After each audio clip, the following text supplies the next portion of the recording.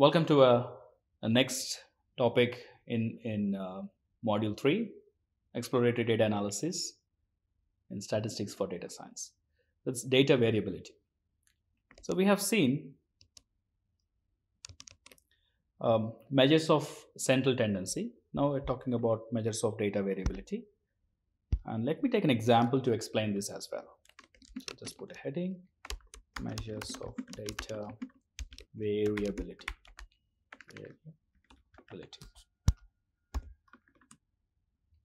Okay, so let's say we have two different trains. All right, train A, and train B. And I'm going to just roughly put some. So this actually I'm measuring the delay of train arriving at a particular station. All right.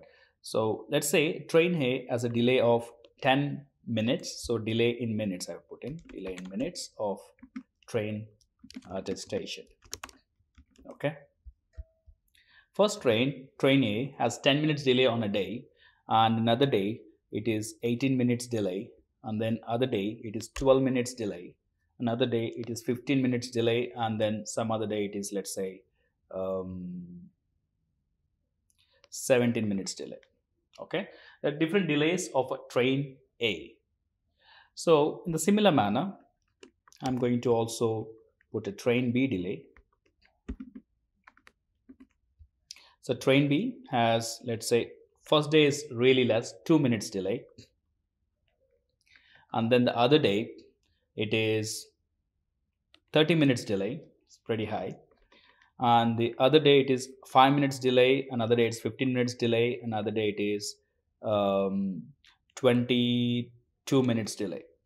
Okay, so train A has a delay and train B has a delay. So let's first try our measures of central tendency and see if we can compare these two delays and say which train is better. Okay, so let me compare that. So I'm going to print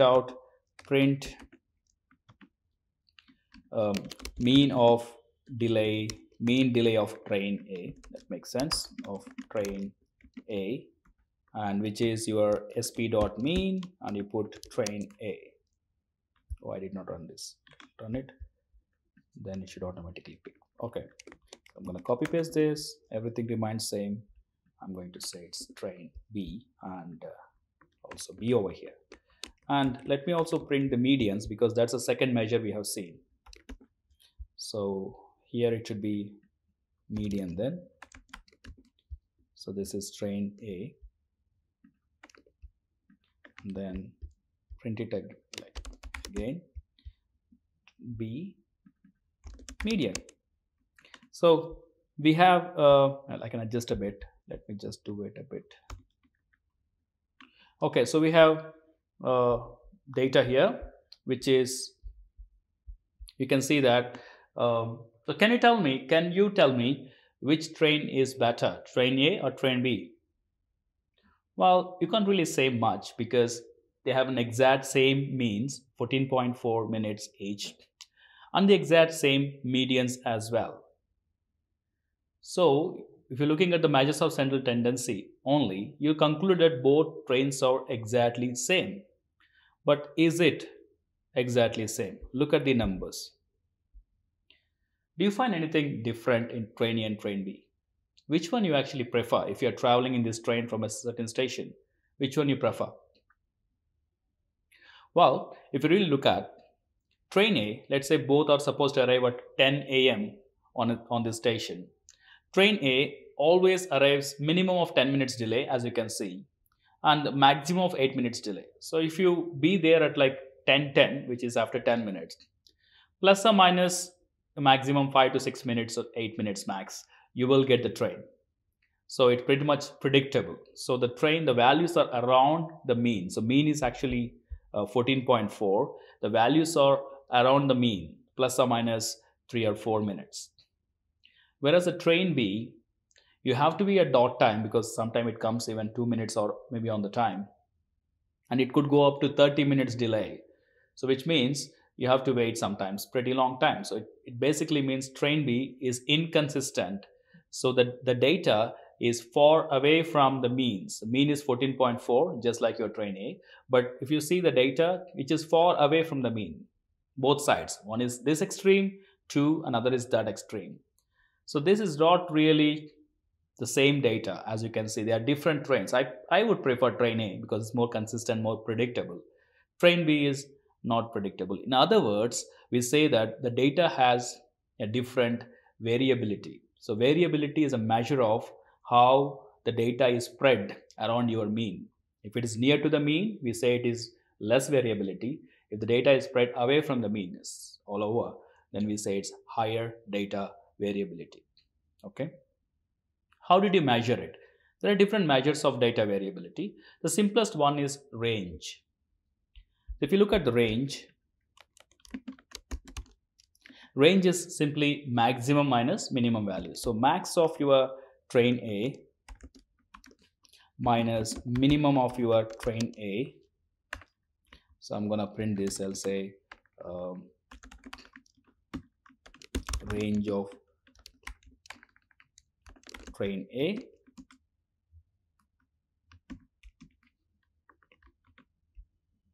reduce the size a bit. Okay, that's good.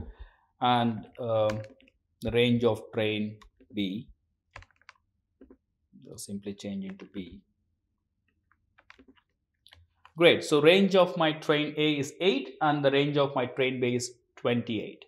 So it's very clearly visible that train B has a wider range, means the data is all over, away from the center, and whereas the train A has only 8, which means data is around the center. It's a very good measure and it's a simple measure. So this is good measure, but we do have a bit of problem with range because it's looking at two extreme values. It's not really considering all the values. Let's assume our train is actually coming 2 minutes, 5 minutes, 6 minutes, 4 minutes, very consistent, nice train. Okay, it's almost plus or minus 3 minutes around the center, and they're all very consistent. Suddenly one day something happened, the train got delayed by 2 hours, which is 120 minutes. So what's the range of it? It's 120 minus 2, which is 118 minutes, which is a very high value. So you might conclude that the train is very bad, but it's just one value. So again, it's very similar to your mean mean thing. If you have an extreme values, then range is not a good measure. If you have extreme values, then range is not a good measure of variability. Variability. And self-explanatory. I mean, you could pretty much understand that, range is only taking a minimum and maximum value. So if you have an extreme minimum or an extreme maximum, your range would be ultimately higher. May not be a right indication of the data. But how about if you can find the deviation of every single value from the center? Something like this. Let's say I have 3 different delays in minutes. One is 6 minutes, other one is I'll say one is 8 minutes, other one is 10 minutes, other one is 12 minutes. Okay, 8 minutes, 10 minutes, 12 minutes, 3 delays of train on 3 different days. So to find the deviation or variability, rather than taking the extreme values, I would be taking each value deviation from the center. For that, we need to find the center first. So center is nothing but mean. So if you calculate the mean, it's nothing but 8 plus 10 plus 12 by 3, it gives you 10. You can also see it visually because it's equidistance from 10 is equidistance from both lower and higher value. Mean can be also represented by mu, which is a Greek symbol for mean or average. So mean is 10. Now I'm going to calculate a difference between every single value to its mean. And you'll end up getting -2, 0, and +2. Fantastic. If you take an average of all these deviations, you should be getting a data variability, which should be a much better measure. We can take it, but there's one problem, because if you take an average of this, it becomes 0, because the negative deviation is actually cancelling out the positive deviation. We don't want to cancel out. We want to have all the deviations. One of the easy method in statistic to do is by squaring it. If you square it, the numbers will obviously become positive because minus into minus is also plus. So this becomes 4, this becomes anyway 0, and this becomes 4 as well. Now you take an average. How do you take an average? 0 plus 4, which is 8 by 3. 8 by 3, how much it is? 2.66. So 2.66 is a average of the square of the deviation of individual data from its center. We call this measure as variance. Variance is actually 2.66 here. It's a very good measure because even if you have 100 data or 1000 data, so we take every single value deviation from the center, we square it, and then we take an average of it.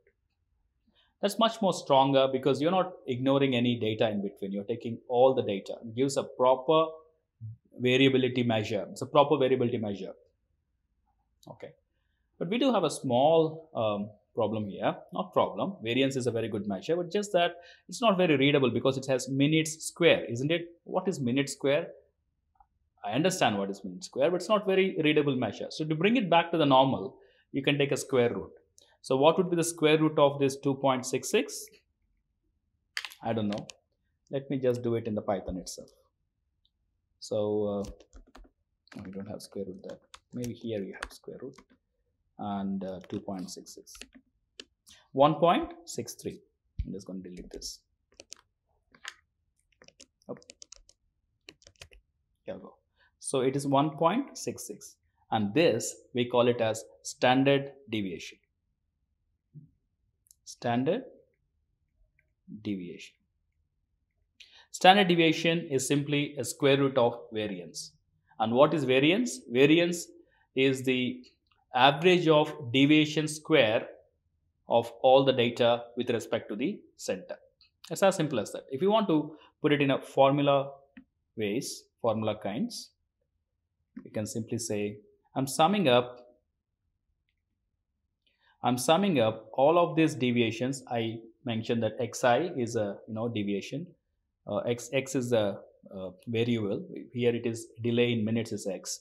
So I'm going to say that I is equal to 1 to number of readings. Here it is actually 3, but I'm going to put it general as n.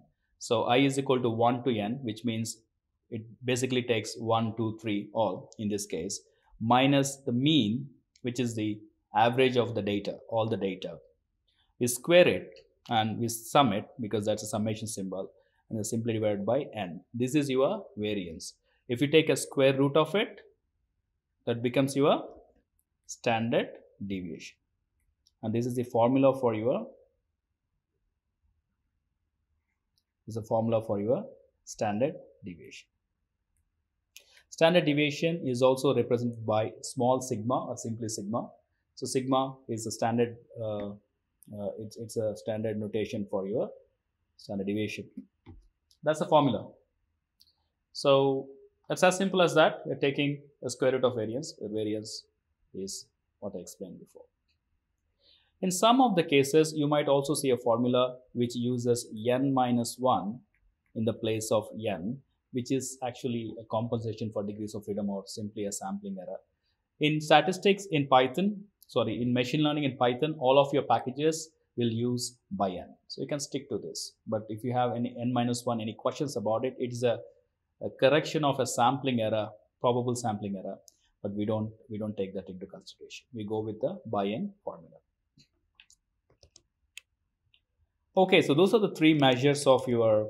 Okay, let's do it on our train example. So let's find the standard deviation. So I will simply take this and okay, put it here.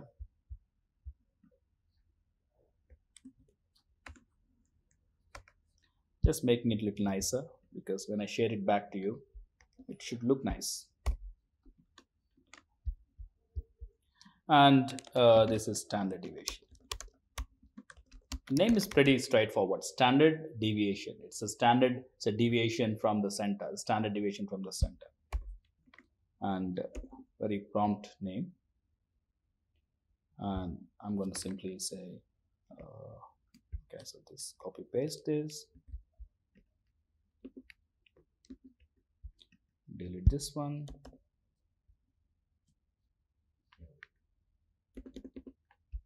Okay, and just say standard deviation of delay of train A, standard deviation of delay of train B, STD, STD, and you get train A. We have a standard deviation of 3 minutes, which is plus or minus 3 minutes from the center. Usually the train will be late.